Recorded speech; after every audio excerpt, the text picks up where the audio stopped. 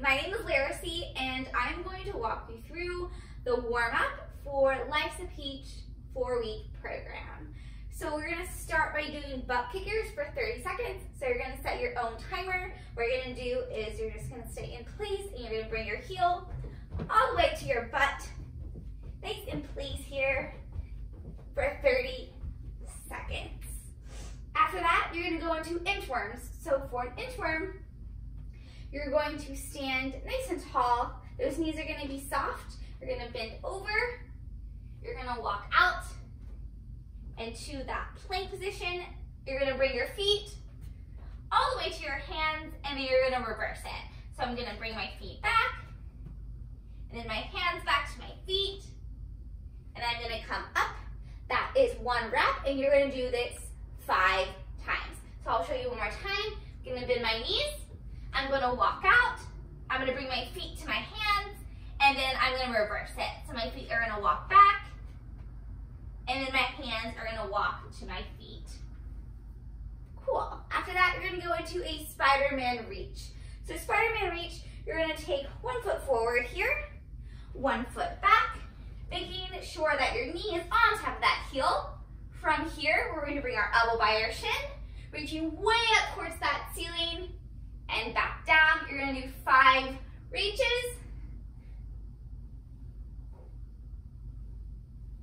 Yep, and then you're going to switch right into that second side. Cool. After that, you're going to bring both hands and knees on the floor. You're going to do a side adductor rock. So for those rocks, you're going to have your hands placed right underneath those shoulders, those knees placed right underneath those hips. You're going to step out 1 foot flat on the floor. So my right foot is flat on the floor, but my left side, my toes are tucked under. From here, I'm just going to rock back and forward 5 times, and then I'll switch to the other side. Right after that, you're going to come on the floor and do some glute bridges. So trying to activate our glutes for our workout. You're going to lie down on your back, feet flat, head rested on the floor, arms by your side. You're going to do 10 regular. So from here, I'm going to drive my heels down to bring my hips up to the ceiling, squeezing my butt cheeks, and then rolling back down. Up and down. You're going to do 10 regular. After that, you're going to do 10 single leg. So all I'm going to do is lift 1 leg up, go back into that glute bridge, 10 reps, switch right into that other side. Right after that, you're going to stay on the floor, warming up our abs with a dead bug. So with a dead bug, you want to think of bringing your elbows to meet your knees. From this position, you can either keep your arms where they are, just extending your leg out and back in, or you can make this a little bit more advanced and extend your leg and arm out at that same time. 10 reps on one side, and then you will switch, going right into that other side. Just being mindful that you're not letting your heels drop to your butt.